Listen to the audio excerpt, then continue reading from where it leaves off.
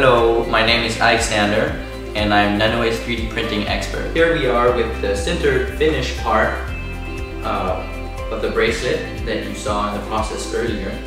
So with our technology we can expect a precision of 0.1 millimeters, and in the case of black zirconia we have a density of 99%. We can also print out different materials such as alumina, white zirconia, black zirconia,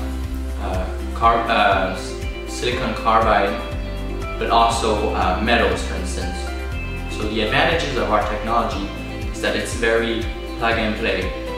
So it's very accessible to anyone. The technology is quite simple to grasp. Other advantage of our company and our system that we sell is that it's very open structure compared to other technologies or other companies where you can only use their technology in their enclosed system.